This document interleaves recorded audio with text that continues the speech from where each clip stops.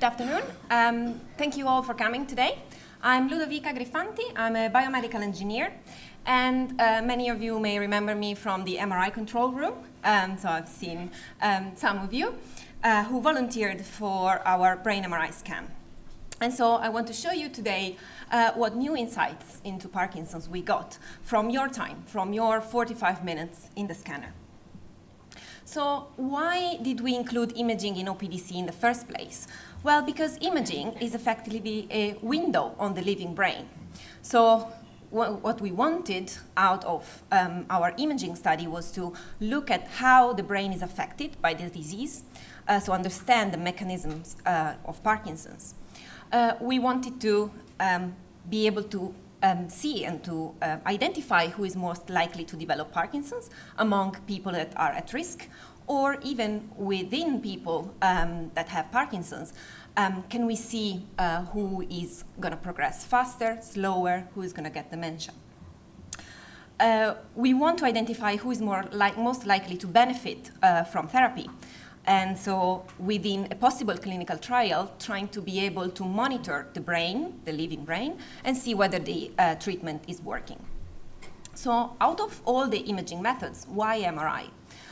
Well, because MRI is non-invasive, so there is no radiation involved, and it's quite safe. So once we made sure that there's no metal in the body, because the scanner is basically a huge magnet, so it's dangerous if there is metal in the body, but otherwise it's perfectly safe. Because this technique is available at most large hospitals, so it can be easily applied in clinical practice. It's very versatile. I will try to convince you today that we can look at many different characteristics of the brain just with one scanner. And also, the time of the scan is quite feasible. Actually, you are the proof that you all made it through the scans. And actually, because in parallel, the technology behind MRI is growing and is improving a lot, we are sure that if we need to put this method in a clinical setting, we can cut down the times even more. So, thanks to your 45 minutes, 379 times. So we got this much amount of scans out of almost 300 people, because some of you volunteered to undergo one scan with us, but now we are calling back people for a second scan, because we want not only to see how the brain looks like when it has or doesn't have Parkinson's, but also how it changes over time. And so out of these almost 300 people, half of them have Parkinson's, and some of them have some genetic risk of Parkinson's that we also want to study a little bit more in detail. A quarter of the people have RBD, and the remaining quarter have, they don't have neither PD or RBD. And so what I'm going to do today is to go through the 45 minutes in the scanner once again, hoping that the experience wasn't too traumatic, and show you what we were looking at while you were in the scanner, and what type of data we collected, how we analyzed them, and what we found or what we are trying to find. So first of all, we position you in the scanner, and we say that we are ready to start. Please keep your eyes open and try not to fall asleep, because we want to look at the brain while it's awake. Sleep is a completely different state. And this is because we look at brain function. So the brain is always active, even if we are not doing anything, even if we are just lying calmly in the scanner. And also, the brain activity and the blood that flows into the brain to maintain this activity changes over time.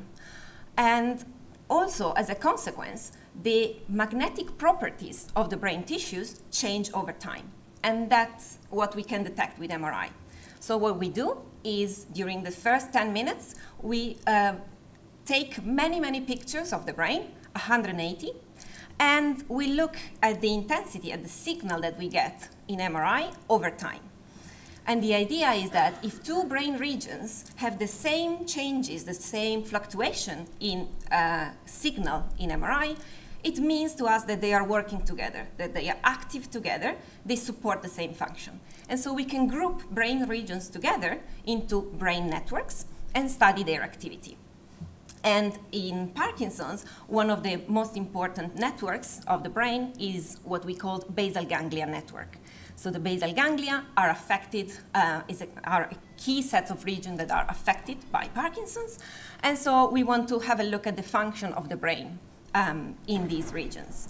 And as you may remember from previous open days, Harry and Tom showed you these results, showing that in people with Parkinson's and with RBD, we saw a decrease in brain function in this specific network. What I can update you on is the fact that even when we increase the number of data that we collect, the difference is still there. It doesn't have the sensitivity of the other types of biomarker that we saw so far, but there is a difference. We can say that there is a decreased function in Parkinson's and RBD. And so maybe alone it cannot be the biomarker, but overall in the big picture it can contribute to increase our ability to detect Parkinson's. Then we check that everything is doing well. And then we don't look at the function of the brain anymore, so you can keep your eyes open or closed, you can have a nap, and we can put some music on just to make the rest of the scan less boring. But as you may remember, our scanning facilities is a bit of a dungeon. So we have reception only for classic FM or Radio 2. And so that's the limited choice that we have, so that's the question that you get. So while you listen to the music, we look at brain anatomy. So this time, we take only 3 pictures of the brain, but they are very, very detailed because we want to look at the anatomy, at the structure of the brain. And as you can see, they look quite different. And this is because, again, by tweaking the settings of the scanner, we can be sensitive to different characteristics of the brain. And what we do, we extract automatically some measures out of the scans. We can quantify the amount of the different types of brain tissues. We can look at the dimension and the shape of the basal ganglia, the key structures that are affected in Parkinson's. And also we can look at some hyperintensity, some disruptions of the microvasculature of the brain. What we found so far is that actually all these anatomical measures are quite normal for age. So we didn't find an actual fingerprint of Parkinson's in the structure of the brain. But these measures are still very useful to acquire and to measure because we want to be able to say what changes over and above the effect of age. So we need to know what's the effect of age in first place and then trying to disentangle what's left.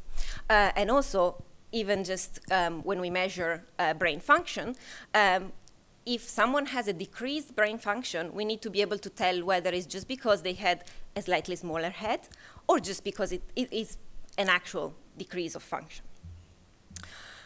Then we check again that everything is going well, and then we warn you that is the noisy part of the scan. And we say that you may feel the bed slightly vibrating, but it's absolutely normal. Which it is, because what we need to do is to look at the brain microstructure.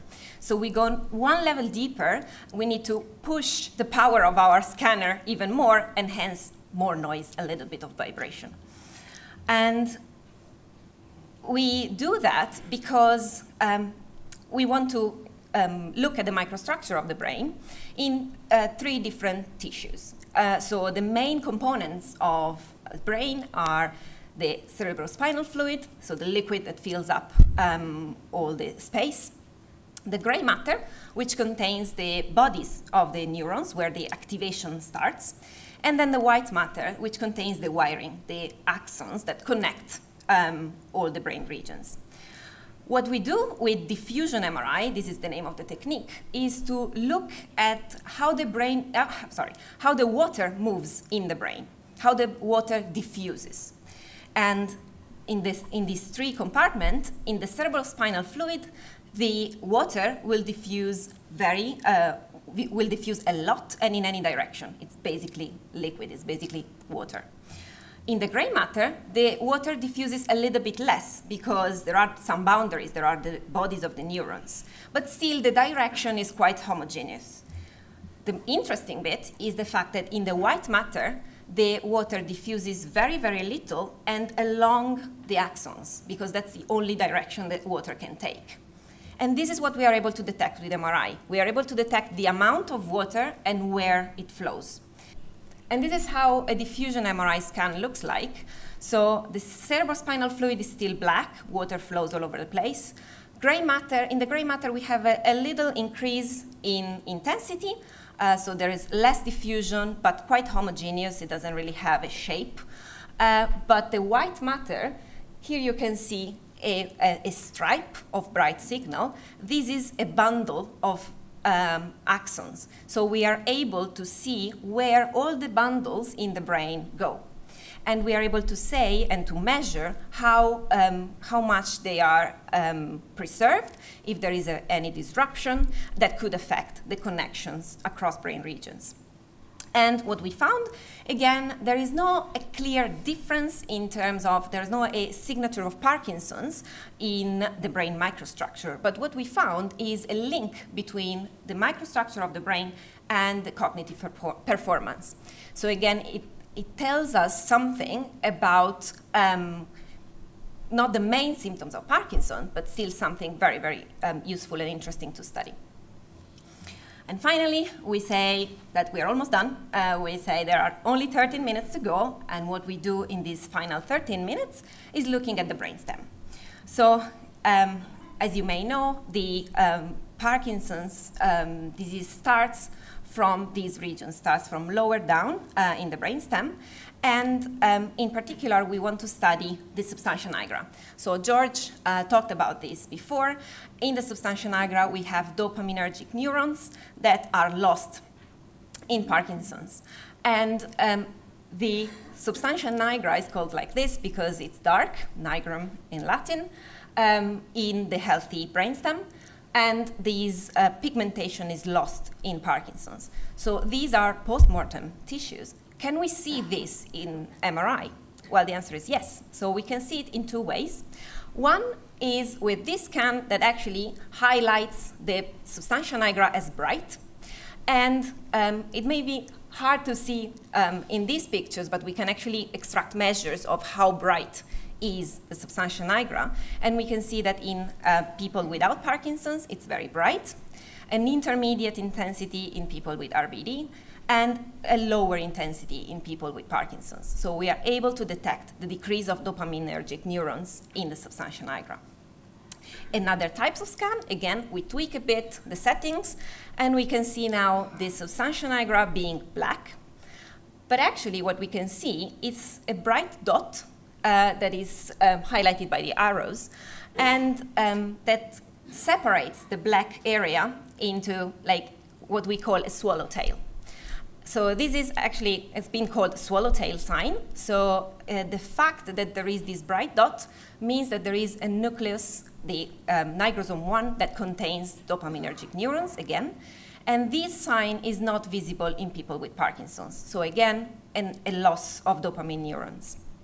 And what we did was, again, acquiring this type of sequence in discovery, and we found that 92% of people without Parkinson's had this clear white dot.